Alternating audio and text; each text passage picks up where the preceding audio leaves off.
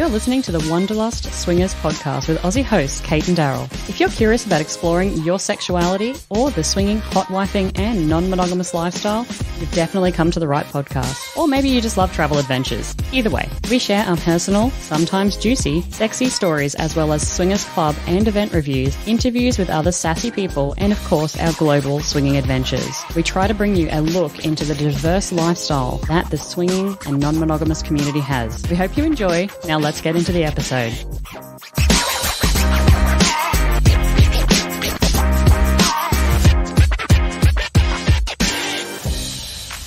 Okay, guys, and welcome back to episode 145. This is how to host a sex party. Welcome back, Daryl. Welcome back. Why? Where did I fucking go? Well, we've had about 3 episodes since the last time you were on the show, so... Yeah, well, I mean, that's probably your fault. It's probably my fault. It probably is. So what makes a successful and well-run sex party? That's what we're going to talk about today. So we're going to explore hosting and how to host a... This will be really interesting, given we've never hosted a sex party. Well, we're going to get to that. Sex party? Is that what we're calling it? Yeah. Why are we calling it a sex party? What happens if no sex happens? So how to host a badass sex swingers party. Daryl fucked me up. How to host a badass swingers house party. We're going to be reviewing the Swingers Help Wicked Guide on hosting swinger house parties. Super wicked. And mixing it in with your thoughts and finishing off with a story on us attending a house party in Sydney, which is really going back into the archives. So stick around for that. Yeah, I mean, or we could just guide them back to the original episode where we discussed it. Nah, we're not going to do that. Especially because the audio, I bet, was probably shit. Hey, so what's the news with us? Daryl, you just transferred something rather important to you over to Europe. Tell us a little bit about that. I did? Yeah, your baby sperm that you've had sitting in a freezer in Sydney. Yeah, that's what I'm thinking. I don't remember transferring anything over to Europe. I mean, I carried my sperm in my testicles when I came. That was quite a long time ago. Mm-hmm. What about your CASA license? Oh, you mean my flying license? Mm-hmm. Yeah, yes, I've just changed my Australian. I still retain my Australian license, but I've also now endorsed myself here in Europe. So for the people at home, with great excitement because this really matters to you and it's a passion and a really awesome hobby, like, what does that even mean? What the fuck are you talking about? It's not really a passion to talk about it, more of a passion to do it. You know, but hey, look, I'll give you the spin. So basically what it means is that I am now able to fly a helicopter in Europe that it has a European tail number on it. Rather than previously, the only helicopters I could fly in Europe by myself were ones with an Australian tail number on them, which of course do not exist here, which means I had to fly back to Australia every time I wanted to recertify my license, which is every 2 years. For those of you who are more interested for me to go into further detail until you pass out due to boredom, just send me a message and I will monotonically give you exactly what you need to get to sleep.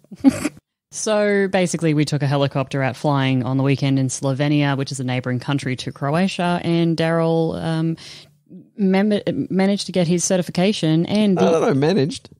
I think aced it is a better way to say. And some of the best flying that you said you've ever done to date. So that was really awesome. So that's a little bit about what's going on with us. I mean, it's right up there, right beside the Sydney Harbour. So, you know, it's pretty cool. Something to be said about that. Hey, so we're 2 hours away from actually packing up this equipment and putting it in a box. Fucking 2 hours, my furry ass. You're about an hour and 15 minutes away from packing this up. And it's going to go in a box and it's going to be shipped off to this the shit's fucking Netherlands. holding me up to pack the rest of the fucking house. So, you know, like, you got to get on it. Yep. So we're Your whole room is holding me up. This room is a fucking schmozzle. It is not a schmozzle. It's a schmozzle. I disagree. So we're heading off to the Netherlands. Listen, cultural tidbit. Cultural tidbit. It's for the Slovenia last, or the last one for Croatia. Oh. Yep. Well, lucky we move regularly because you'd run out otherwise. I know. Like, oh, fuck, what am I going to do? I've been living in the same country for 3 years. I've run out of cultural tidbits. Well, no, I do it when you know everything about this country now. I do it when I travel as well, so there's always that. But yeah, it's well, that's why we're called the Wanderlust Swingers, darling. You know, but okay, you ready? I've got a couple. Why? But I've got a couple for Croatia, just to commemorate the time that we spent here. So I just looked up a website which is all about how to date in Croatia. And I pulled this section out of the website. Beware of Galeb's clause. Galeb's clause? If you're a female traveller in Croatia, particularly if you're visiting the coastal cities like Split, some of these men may seem charming, good-looking and speak impeccable English, but they are Galebs. Beware of the Galebs. What in the devil is a Galeb? in the devil? Galeb. Sorry, we've just skipped back to the 1820s. Galeb is the Croatian word for a seagull, but what this actually refers to is a Croatian Casanova. They roam around their natural habitats, tourist places, and here they get a new foreign girlfriend every week. Galeb, there you go. Croatian cultural tidbit. So, like arguing over the chip, there's a whole lot of Galebs just gathered around the one woman. Actually, no, hang on. That's what we saw. That's got to be the French word. I think you might have got your cultural tidbit wrong. Oh, yeah, for a cup dog. For cup dog, yeah. A group of Galebs hanging out around one lady out in the middle of the water jerking off. You know, like a big, huge circle jerk, which is kind of the opposite to seagulls, which steal your shit. Instead, it's seagulls who deposit shit on you. See what I mean? Well, seagulls actually do deposit shit on you if you're standing in the wrong spot. Yeah, I should have used the word stuff instead of shit. But I have another section I'd like to read you. This was from a different website about dating and sex in Croatia. And I'm curious about whether you think this is accurate. But because you work with so many guys as well. Okay. Croatians' enjoyment is very important and they have sexual relations on average 134 times per year. During their lifetime, Croatians change around 7 to 8 partners. 75% of Croatians in relationship, they say that love is the most important thing. Croatians are very loud during sex, and they are the 3rd highest ranking list of loudest people in the world. Interesting. We've never heard our neighbours having sex, so I don't know about that. pretty sure they've never heard us, I think, having sex either, though. Why? Because we're not very loud. Walls are pretty paper thin, babe. Well, if that's the case, somebody's going to fucking kill us before we leave because of the squeaky dog toy that is happening at like midnight. More than a third of people say they practice loud orgasms. Croats love sex. They are more passionate but not lovers of using condoms for protection, with as little or as many as 40% of sexually active Croats using protection. Yes. What do you think about that? Accurate? Spot on? No fucking idea. No idea. So that's the intro done, guys. We're going to come back and we're going to review the Swingers Help Wicked Guide on hosting swingers parties. So come back and join us for that. And just something as a side note that's really interesting that you guys will never get to hear is the pause that Kate leaves in the podcast to remind her to cut out something that I've said that she doesn't want there anymore. And you got to hear that. So maybe.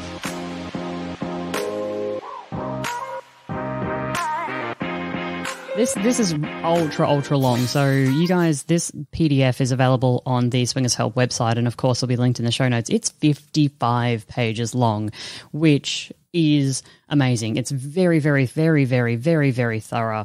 Something I know that Daryl would probably never read. So what we're going to do is we're going to jump through some of the chapters. I didn't even make it through the page number of 55. I just read 5. We're going to jump through some of the page chapters here, and we're going to talk a little bit about how to host great sex parties.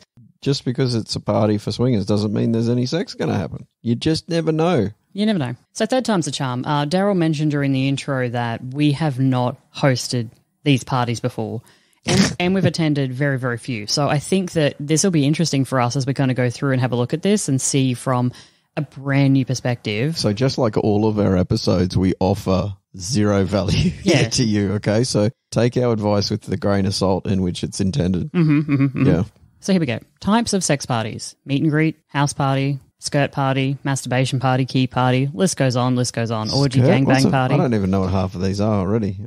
Skirt parties just for ladies. So I actually interviewed the one of the owners of the Skirt Club, which is exactly that. So I guess the moral of the story there is that there are a lot of different kinds of parties that you guys could have, and to figure out which one that you actually want to do. So I'm going to skip over that, and I'm going to go on the where to host section. I'm going to read these out to you, and you can tell me just generally what you think about hosting an event at these locations, right? So Number 1, your own home. Yes, it's a good option.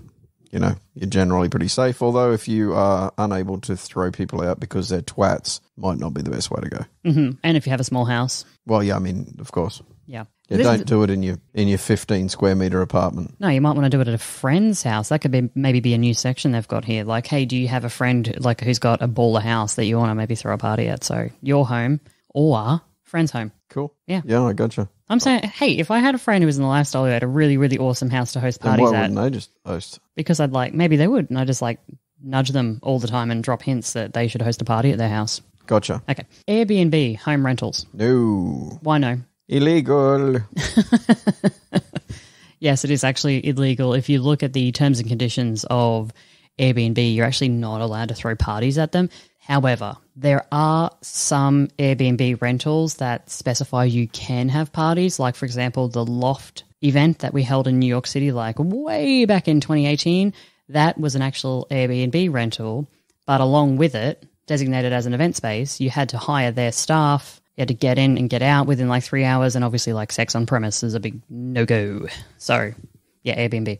Hotel suites. Also, not really allowed, but happens all the time. Mm-hmm. What would you think about hosting? Would you ever host? I mean, we've been to a hotel suite party before in Singapore, which was, woo, nightmare. But what would you think about hosting one? I'd go to one. I wouldn't have a problem go to one. Yeah, I wouldn't be big on hosting it. I feel like they're never big enough. I mean, the suite is not big enough. You're talking maybe 10 couples at best into a suite, unless you've got a penthouse. If you've got the penthouse and it's a big place, then that's a different story, but suites, no. Yeah, I agree. A lot of the times the parties that I've seen hosted in suites, it's like maybe a one-bedroom suite or maybe a two-bedroom suite. They're small, and then they're inviting all these people over, and there's nowhere to sit, and it's just a little bit awkward. So, yeah, I'd go to one. People constantly up in your shit.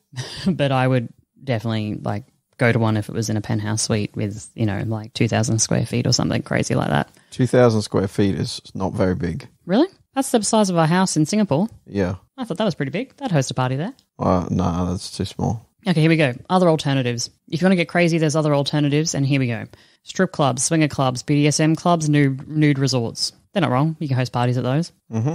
Kind of, though, if you're going to host a private party at a nude resort and stuff like that, unless you're taking it over, but even then that seems like it's going to be little bit bigger than your standard kind of thing. Well, nude resort might be tough as well. You've tried to host events at nude resorts, and nudists are not typically very big on swingers. I have. That was way back when we were living in Sydney. I reached out to a number of nude resorts in Australia.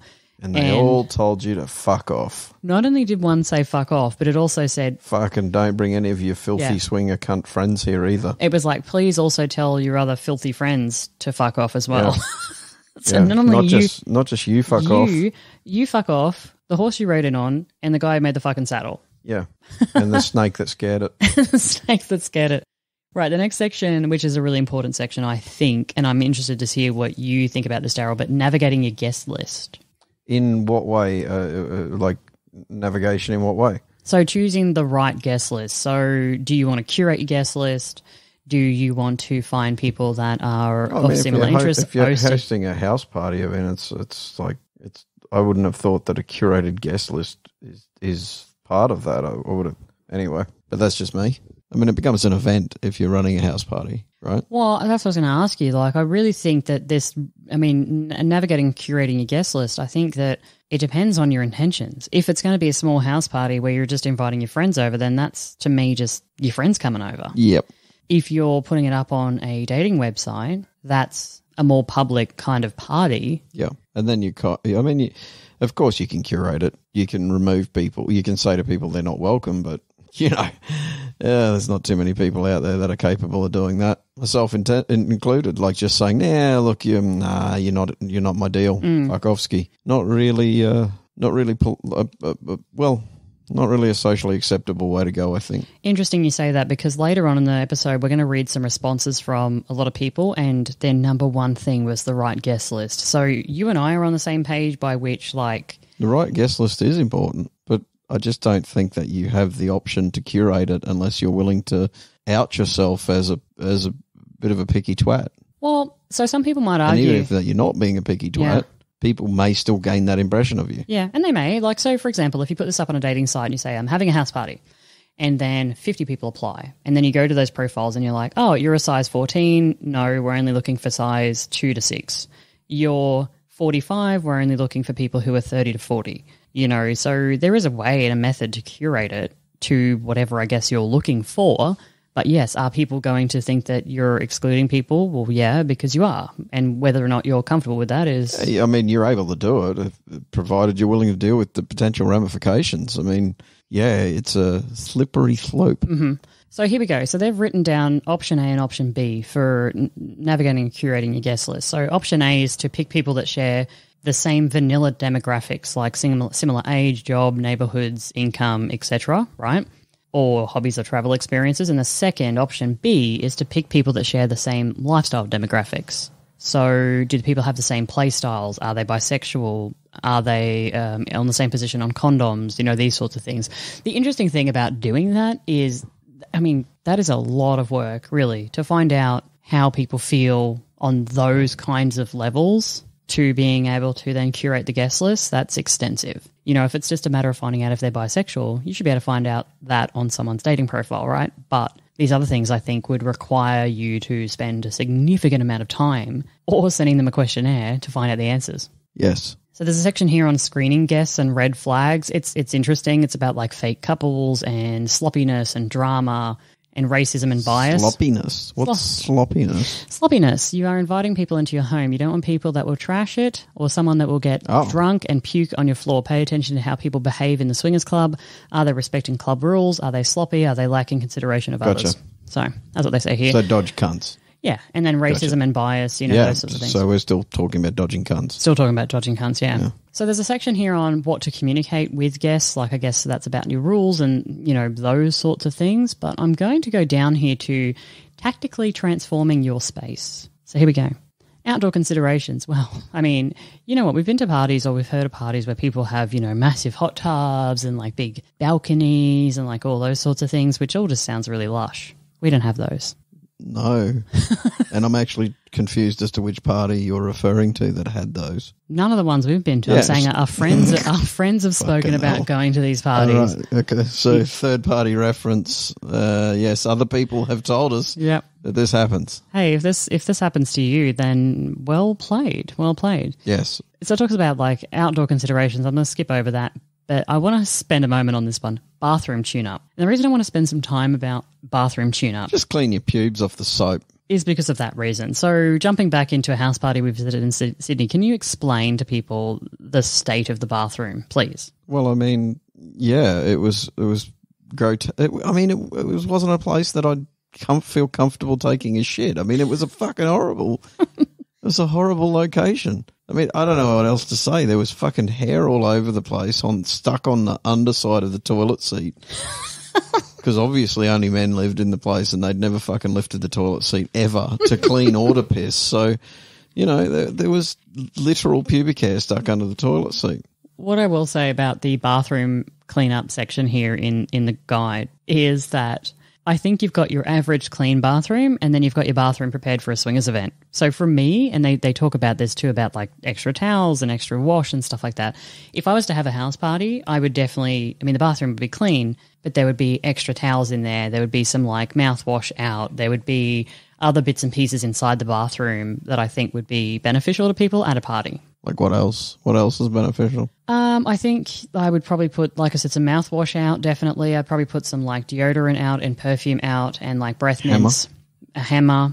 Okay, so it's like there's a loose nail someone finds somewhere on the bed. You know, some breath mints in there. They can just knock it in. Yeah, exactly. Those sorts of things. I'd probably put some like wet wipes in there. You know, if I was having a party, like that'd be where it's at. Gotcha. Mm-hmm. Setting up a bar area. I mean, to me, that's like party 101. I don't think that needs to be said, really. Like setting up your bar area, if you're going to invite people over. Depends on whether you're giving them booze or not. Would you give them booze?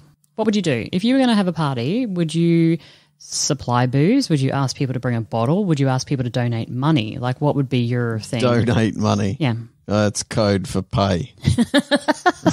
We want you to donate to come. Uh-huh. But we're going to ask you for the donation as soon as you get to the door. And if you don't give a donation, we're either going to scour at you and send you away. Yep. Or just not let you in. Mm-hmm. Totally. Yeah, sorry. Oh, no, without the donation, it's very hard for us to upkeep and maintain the residence. So we can't really let you in because you may do damage to it. Even though we've left a hammer in the toilet for you to be able to knock any nails in, any loose nails that might be poking out around the place. So, hey, you know the question I asked you before you went on your wildly ridiculous rant? Would you supply alcohol? Oh, maybe. It just depends it depends on the size and whether I like them or not. Oh, God, fuck. Okay, imaginary party, 36 people arrive. It's in your house. They all arrived at the same time? At the same time. How are we going to get them through the door? You know So they arrive, yes, 36 people. No, I wouldn't give 36 people drinks. You wouldn't? No, it's too many fucking people. How many people would you give drinks to? 10.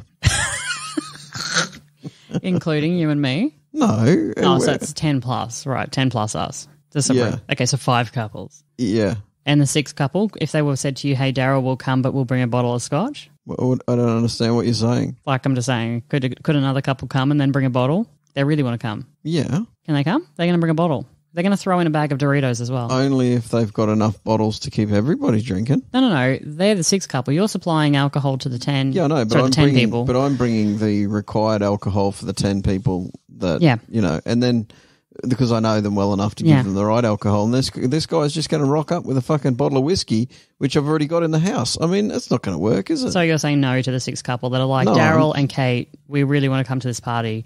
2 of our other friends are going. You know what I'd say? Yeah. You're fucking too much drama already. Okay. Let's now say we've got 60 people. Yeah. Right? Would you hire a bartender? No. You'd never hire a bartender. I mean, it depends. Are people paying to come to this event? I don't know, Daryl. Are they paying? Oh, fucking hell. This is getting deep. 60 people in my house. What fucking size house do I have? An American one. I mean, you know they'd be having big houses over there. There's a fucking huge 60 people. Yeah. Argument's sake, 60 people, right? Then it's a swingers club. I would hire a bartender. I would actually like to hire. You're a people pleaser, okay? I would actually like to hire a mixologist. A fucking people pleaser. For a party that I had at my house. Like, I think that would be I'd throw a bag of Doritos in the corner into a pig trough. You're the reason why people don't like going to house parties. You fucking cheap bastard. Could be worse. Be nice, or I'll give you all blow-up mattresses to fuck on. You know what would be good? If you had a circle of friends that actually hosted parties at their house. Do you know what I mean? Like, I'm going to circle of life. I'm going to host one this month, and like, you can host one next month, and then the next month. Would you like me to rub some mud on your forehead and hold you up to the window? No, I don't want you to do that. Hakuna Matata, babe. So it does say in here, consider hiring a bartender. Truly invaluable and provide an extra set of eyes and also hands, etc., etc. I would hire one. I would say yes. I'm a yes to that. For 60 people, I would also hire a bartender, but I wouldn't let 60 people into my house if they weren't fucking paying.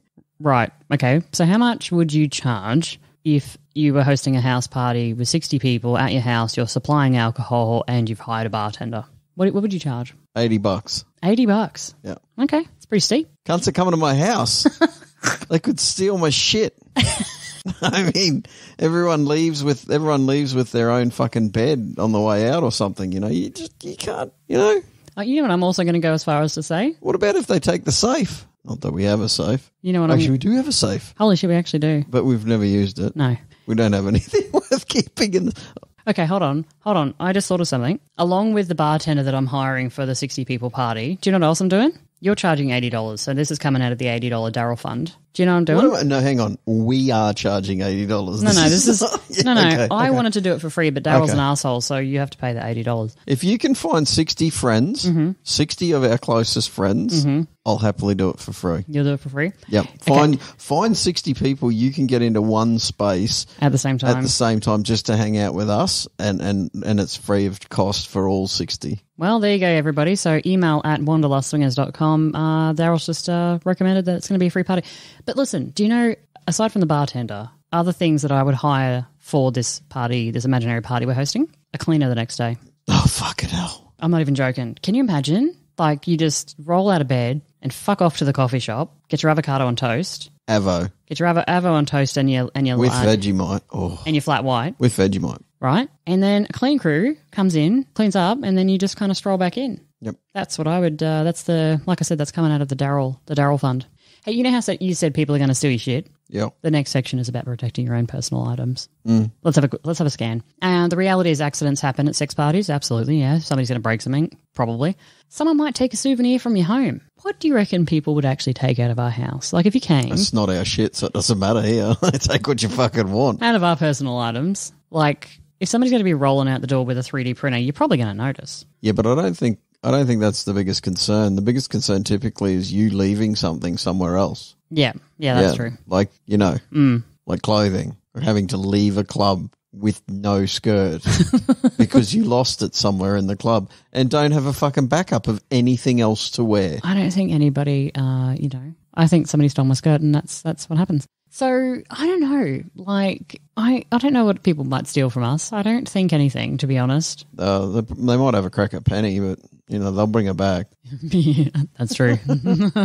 Socializing areas, setting up a socializing area, that to me just feels, normal. Same with the sex areas. Here we go.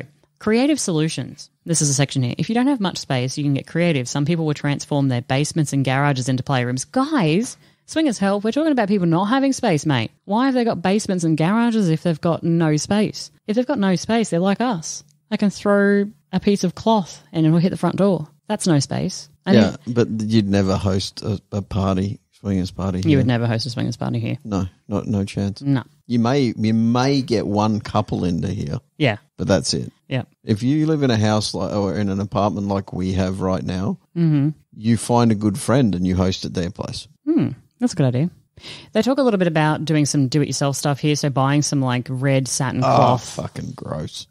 On on Amazon and using it over like doorways and stuff like that to kind of make the place feel a little bit slutty. A little bit of decoration there. Okay, let's talk about the section about party rules. Party rules. How you going there, Penny? You breathing into the microphone well enough, darling? You good? You're all over this track. Okay, party rules. So let's talk about rules. Let's talk about the dog drooling on my fucking stomach right now. No, I don't want to do that. Let's talk about party rules. I'm going to go through these and you can stop me for when you want to talk about something. Party rule number 1, no dogs drooling on my stomach. Well, party rule number 1, I think, is don't have any animals around. For me, that's a big thing. Remember that party we went to in Singapore where the lady had a little chihuahua and she always had that chihuahua at all the parties and it was just stressed and running around and all a bit weird. Like, I think you may have been, emoting on what the chihuahua was feeling. No, it was just like walking around and you're there in like lingerie and there's this fucking dog roaming. I don't know. It just feels weird to me.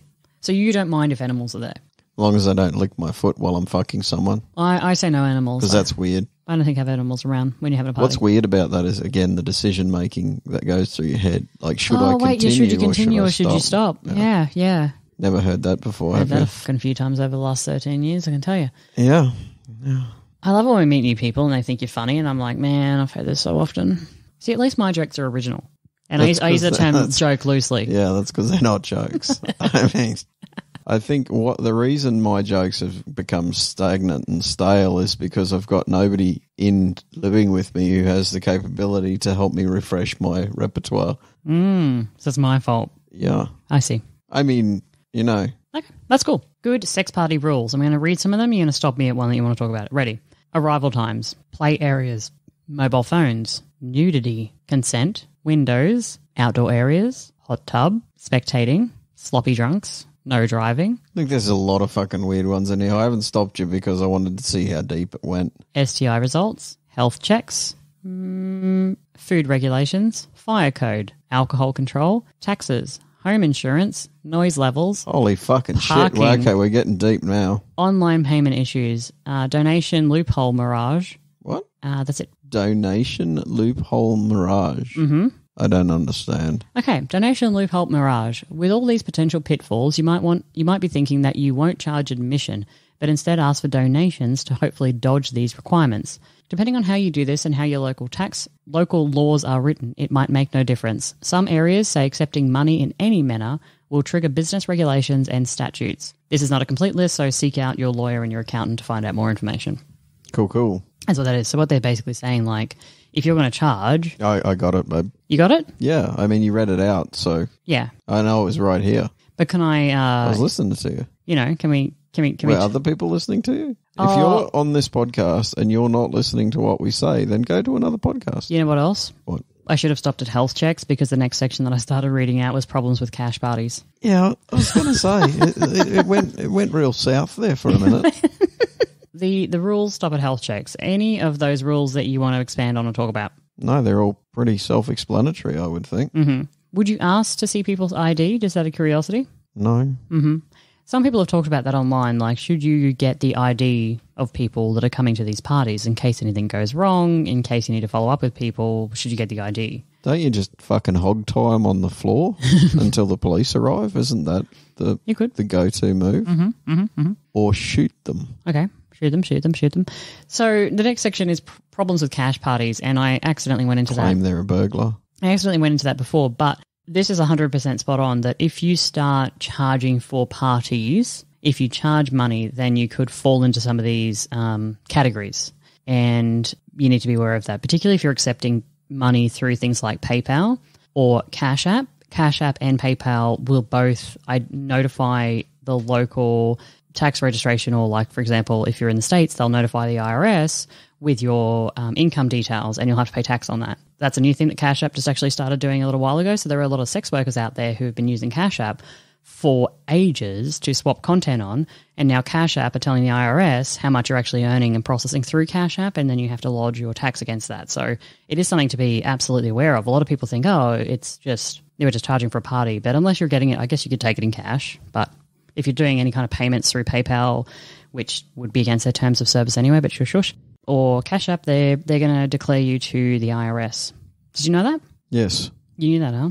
So yeah, that's a little bit about the payment section. And now, Daryl, at your $80 and your 30 couples coming, what are you going to do now? Are you going to take cash, or are you going to take a payment up front? You're going out and buying all this alcohol and food. This is so much thought. I mean, I thought a house party is just inviting a group of friends around to hang out with you. Maybe it's not. It's not if you're going to advertise it. Well, if you're going to advertise it and try and make money out of it, it's a fucking business. It's not a house party. Mm-hmm. That's a business. Okay. So you should be taxed. Right. So what you're saying is anybody out there who's putting up a party on like a dating site or a blog or wherever they're putting it on a dating swingers forum or whatever, and they're taking money for it, you're saying it's a business. Yes. And should be taxed accordingly. Yes. No grey area there at all for you. Why would there be? Were you talking about 60 people? Well, you said 60 people. Well, so no, you 30, said 60. 30 couples. Yeah, 30 couples. Yeah. $80. Yeah.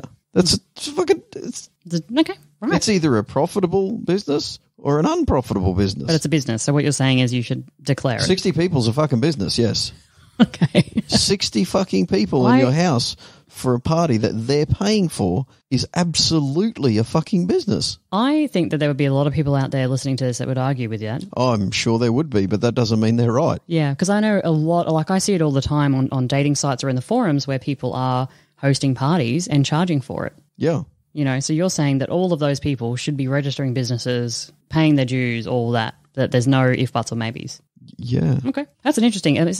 I mean, going by the letter of the law is, there's a different law in all of the 50 states, of course, but in the US, and different laws in every other location country-wise as well. But I would imagine if you're making any money out of an event even at your house or at any location, mm-hmm. it's taxable. Mm-hmm. It's a business. It's an income. I mean, don't get me wrong, you can hide it, and I'm sure many people have and do, and I'm sure we've done the same, not for swingers parties, but certainly for other events along the way through our lives. But it's still a business, yeah. Okay. I mean, you're just illegally trading, which is fine. If you're happy to do that, fucking go nuts. Mm-hmm. We do illegal shit all the time. I speed. Yeah, fuck. You know, I'm not in a glass house throwing stones here. We all do. We all have a different level of comfort. But I mean, where does it stop? 60 fucking people. That's a lot of people at $80. Let's do the math here. I would argue. I think it's a bit of a grey area for me. I would argue that if you do this and you did it and it's once a year. Unfortunately, you're not the person who makes the law. Well, I am. So these are my whether you law think it's pants. fucking grey or not, it doesn't matter. The guys sitting on a bench who say, no, that's actually fucking illegal. Yeah, totally 100% illegal. I only did heroin the one time. Yeah, still illegal. See these leggings that I'm wearing? Yeah. These are my law leggings. Yeah, gotcha. If you're hosting a party once a year that you charge for, for me, I'm like, I don't see the need to go and register a business and pay your tax and do the whole thing. If you are doing this once a quarter or something like that, then that is a business to me. You are actually creating a business, and if you're thinking about your event as much as you are here in this, like in this 55 pages of reading, if you're thinking about this event that much, it's a business. It's likely it's a business in my mind. I mean, that's should you have drinks or not? Should you supply drinks or not? I mean, if you're supplying drinks and people are paying an entry to come to drink those drinks, then whether you like it or not, you're selling drinks. Mm-hmm. Yep. That makes you a business. Right. Yep. Actually, it makes you a liquor business, selling business, which is a whole nother fucking thing. Mm-hmm. Depending, I know, well, I mean, there's going to be some people, it depends on the state you're in. I understand there's differences. I'm using a carte blanche look at all of the things globally and saying most, if not all, it's a business. Yeah. The next section is on themes, which is, again, really, really comprehensive. There's some great ideas in here if you guys are looking for a themed party or even are looking for a theme for like your business. Your business. Or even if you're having like a group of friends over and you're wondering what kind of party to have, it's really quite comprehensive. I like it. And the thing that I like about this too is that there's no yuck-worthy ones in here that I can see, because there's some party themes that just are just not okay for me. Holy hell, this is really comprehensive. I think there's a few things you got to be careful of with parties. There's themes for parties. I think there's a lot of things that have been done to death. Oh my God, yeah. You know, there's a lot of things that have been done to death, and I think most swingers who've been in the lifestyle for a little period of time will have all of those costumes available to them without a doubt. And the problem is, though, is that it doesn't. The reason that parties are themed typically is to add a little bit of excitement, something different, being able to be somebody else for a little bit. But if you do that regularly enough, it just becomes part of your life. So, you know, it loses that edge. So that's the biggest thing for me, is making sure that your themes are actually something interesting. Yeah. You know, like actually have a crack at finding something that might be a little bit different. Yeah, I agree. It's going to grow a whole lot of questions, of course, because people won't understand what the fuck you're trying to do. Like my themes, yeah. But what themes? My themes for PCAP, a lot of the time people don't understand the intention behind them, so that's why I do my little guides on how to dress, like what the purpose of the theme was. Okay. I mean, nice plug. It wasn't a plug. I'm just saying. Felt like a plug. No, a plug sounds like, hey, everybody, we'd love for you to come to PCAP in See, now Palm you're plugging Springs. again. You're a double plugger. And for any of yous, I like for it. any of you who don't know what that means, you need to look up the Australian slang dictionary. Australian slang for to double find plugger. the double plugger. And it is not DP, No, it's in not case DP. you're wondering. It could be a pretty funny. Actually, it would be a good name for DP, but it isn't. Mm-hmm. You'd have to change the way it's written. It'd be double plug her rather than ER. It'd be HER. Then it'd work. Could be also double plug. I need to add that to Urban Dictionary. I'm going to do that right now. Okay. I do want to spend a moment talking about the section where they have under themes. They've got problematic themes, and I want to talk about this because thank you, Swingers Help, for putting this in. The first section here is any theme that focuses on a specific race or ethnicity.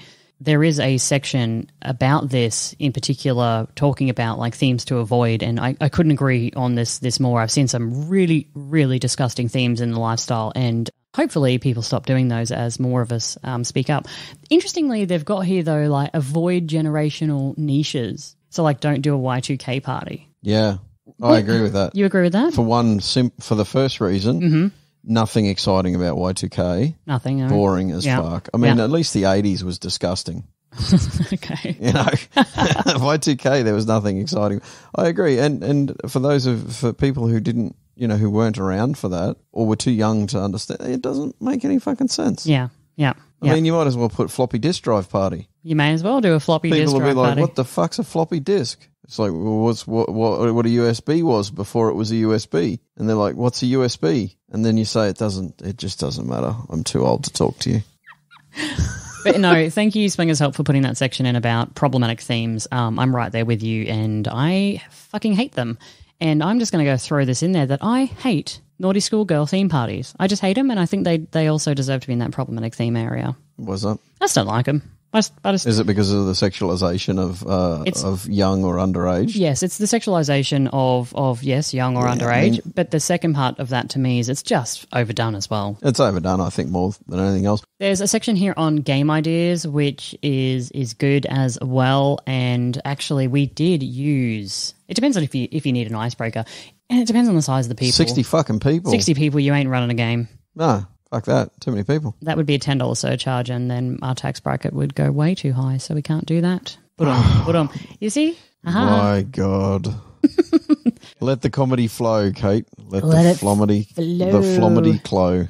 So, hey guys, if you're interested in reading that, that's the Wicked Guide to Hosting Sex Parties. As I said before, it's a 56-page document, very, very comprehensive, and that is from Swingers Help, and you can find that link in the show notes. So go over and read it if you're interested, or you want some inspiration about the rules or consent or games or themes. Definitely recommend that for reading. Is there an executive summary for those of us who are less into reading 55 pages? There actually isn't an executive summary, so I might mention to Swingers Help that... I'm pretty sure they'll tell me to fuck off. No, I don't think they will. I think they'll I think they should, though. They should. They probably should tell me to fuck off.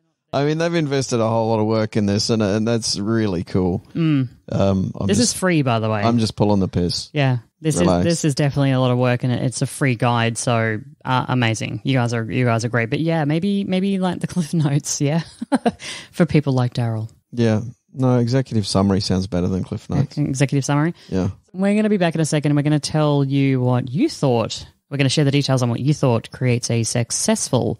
Successful. Did you do that on purpose? Yes, I did. Oh, wow. Party. That's magic. And then we're going to share a story about a party that we attended in Sydney. I just can't believe people out there say you're not funny. I can't either. I think you're very successful. You're successfully funny. Mm-hmm. Yeah, I could keep going on this for a while, but I'll stop now. Mainly because I think if I don't stop, Kate's her eyes will actually set me on fire.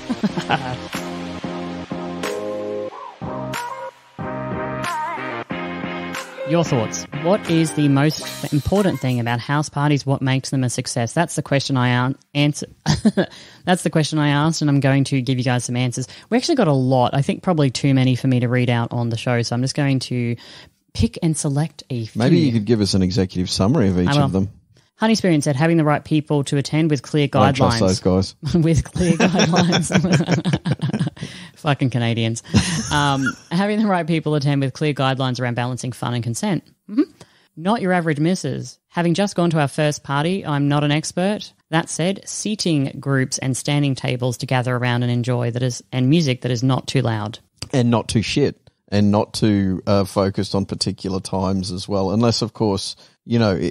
If it's an 80s party, you play 80s music kind of thing. Yeah. But, I mean, even then, it's okay to stray to a remix of an 80s song, you know, just to perhaps pump the vibe up a little bit for those of us in the room who may be about to crack 50 but still don't feel like that they are. Yeah. By and by 45 said, the right people who have similar play styles and hosts who know how to ensure folks mingle. They said a bunch of other things there, but I also want to say no pets are around during the event. They said that, did they? Mm-hmm. Yeah, okay. Yep. They also said start time before 9. If it's a house party, I agree with that. Well, I think it's relevant. Let me set it. So LPT and BSM said, others have said it already, but we agree, the right mix of guests. Everything else is secondary. Yeah, absolutely. I totally agree with that. The right mix of guests is really important. But how do you curate that list? I'm not saying that you can. Yeah, right. So you're saying that it's an important and necessary thing. No, I didn't say it's necessary. I said it's important. Would you say it is the most important? Depends if I'm charging $80 for it or not.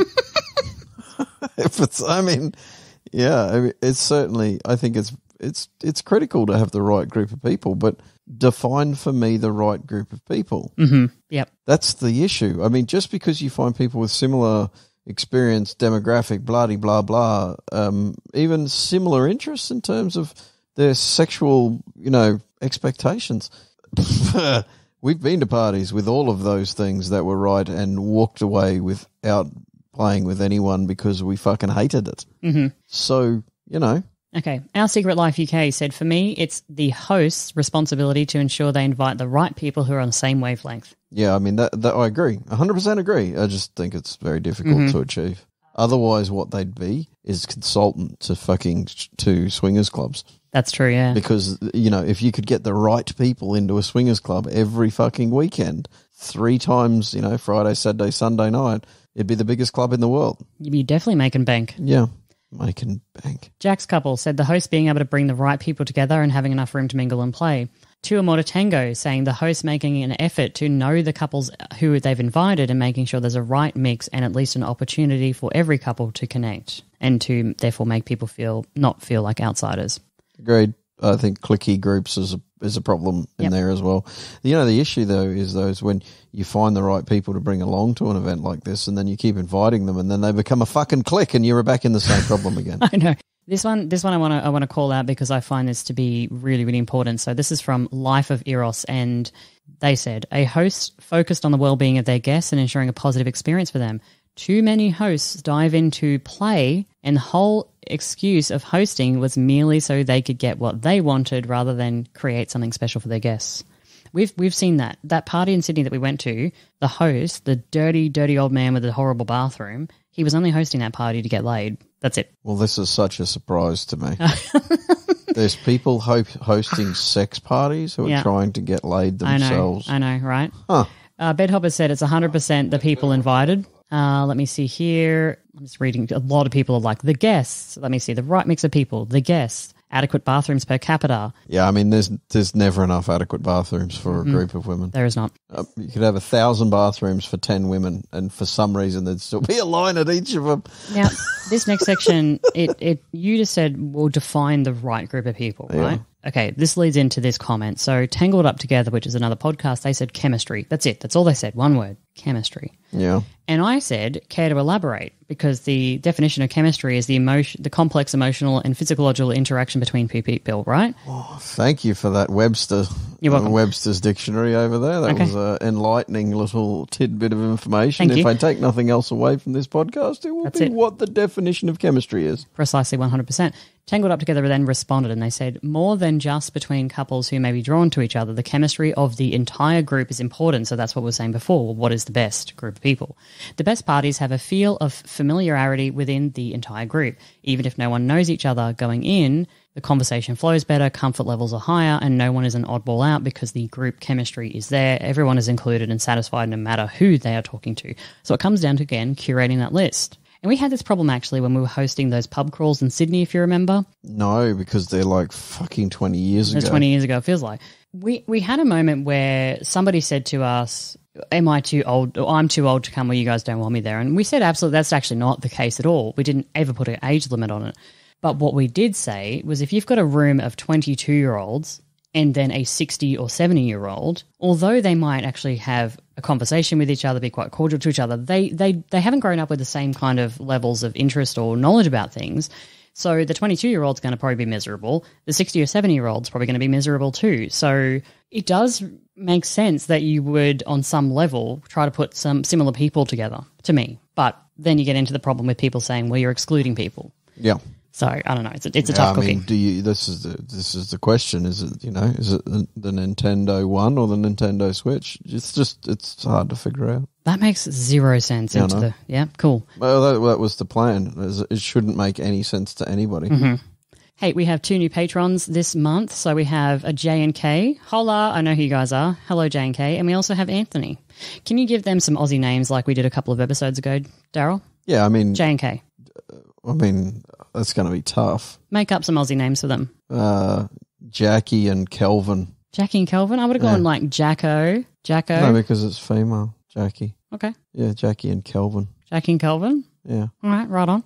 Now what about Anthony? Tono. Would you ever say Rono for Anthony? No. Rono. It's Tony, and then Tono? It'd be either Tono or you'd say something like Tanitsis. No, I don't think you would, actually. You would? No. That's happened. No. I guarantee you that there is a Tanitsis out there in Australia who has the nickname Tanitsis. Mm-hmm. It's like, we take a utility vehicle and we call it a ute, and then we add to that to call it a uterus. It's just how Australia works. If it's too short, we lengthen it. If it stays too short for too long, we lengthen it, even though we may have shortened it to start with. So we went to a sex party or a house party in Sydney many, many, many moons ago. We've been to a few house parties, but the one that I want to talk about is actually not the gross bathroom one. It's the one in the mansion by the water. You probably have absolutely zero idea what I'm talking about. I know exactly what you're talking about. You do? Yeah. Why do you remember it? Just out of curiosity. Because we went there because there were a couple that we found very interesting, and then it ended with that.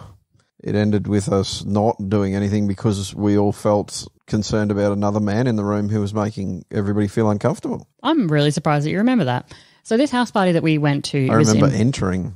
I remember there was a woman in there in a pleated pink and white skirt with a older gentleman standing beside her the bar was off to the right. You're going to challenge me on visual topics, are you? No. She had a giant clitoris. Yeah. A giant clitoris because he showed us. I remember the whole. It wasn't the giant clitoris that was the thing. It was the fact that the way he introduced his wife was to lift her skirt. Yeah. And show us her clitoris, which made it awkward immediately. I mean, it's not an awkward thing, and nobody should be embarrassed about that, or they should be happy with it. But I mean, he just made it fucking weird. He did make somehow. it weird.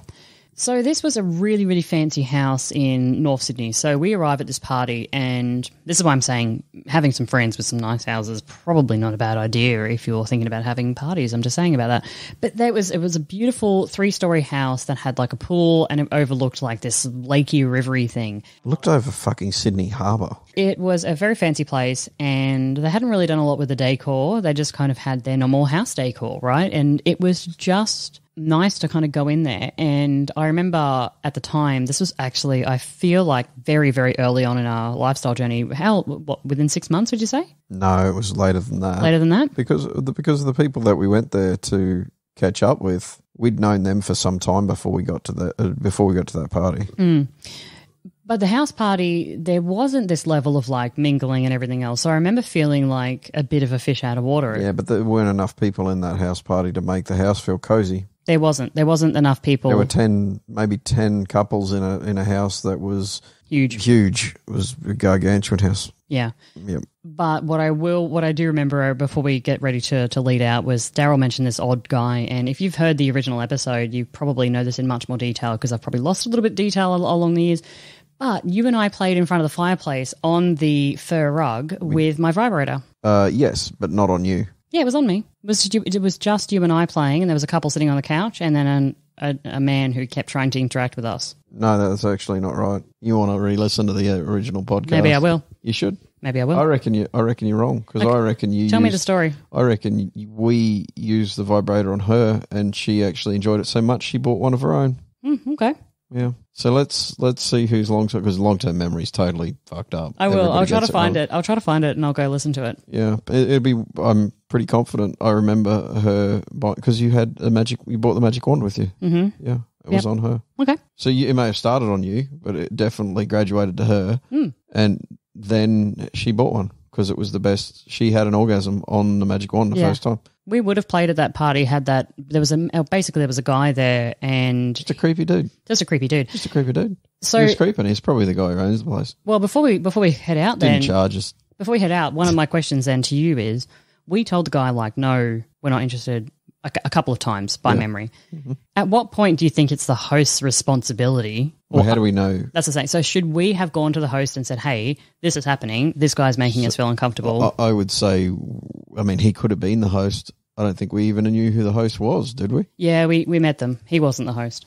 So do you think it's our responsibility at that point to tell the host, hey, this guy's being a creeper for us? Well, I mean, yeah, at some point. I mean, it would have gotten to a point sooner or later where he would have got fucking dragged out of there by us anyway. Mm-hmm. Yeah. I don't think he was far away from that. He was having a pretty good go at it. Yeah, well, we actually left. But but looking back now, I think had we not been so early in our lifestyle journey, like, I don't know, would we today, if that was happening to us today, would we still just leave? No, I think you'd probably tell him to fuck off. Maybe. Either way, though, it doesn't matter. It spoils the night. It does spoil the night. It doesn't. It immediately evaporates any sort of sexual energy having somebody there who is not meeting your requirements for consent. And I mean, even him just looking from the couch was creepy enough. When we'd already said no twice before that. Yeah, and he just sat there and continued to look at us. I mean, there was never anything going to happen from that moment on. Yeah. Yeah. I'm just curious about it. Like, I think now, I'd be, I think, a little bit more vocal towards him. And yeah, that's what I mean. You'd tell him to fuck off. If he continued on, I think then today I would go to the host and say, hey, this is what's going on. This guy's doing that. Whereas back then we just felt awkward and left and didn't really do anything about it. Yeah. Whereas we were the only people playing in the whole fucking house. Oh, there was people playing upstairs in the bedrooms, in the private bedrooms. Probably a better idea to do that. Really, like, because we were playing in the public space, but that was because we wanted to, except for that creepy guy. So I don't know. Hey guys, so that has been the how to host a wicked sex party review of Swingers Help, and mixed in with a little bit of everything there. So thank you very much for listening, and we will chat to you again soon from the Netherlands. Perhaps. Maybe. Because, you know, it rains there a lot and Kate doesn't allow us to record when it's raining. You think what? Because people complain. You think that we're going to like run out of raincoats or something? No. Or our equipment's going to get wet on the way there? No, I think that you're going to be upset that it's raining outside. The noise is coming through the microphone. You'll be like, oh my God, we can't record today because it's raining. Oh, yeah. That's true. Yeah, exactly. I know. Coming up next, we are going to have another Q&A quickie session on all things swinging lifestyle, and then we're going to play a game of 2 lies and 1 truth sex stories. So stick around for that. We will chat to you guys soon. Thanks so much for listening. Bye.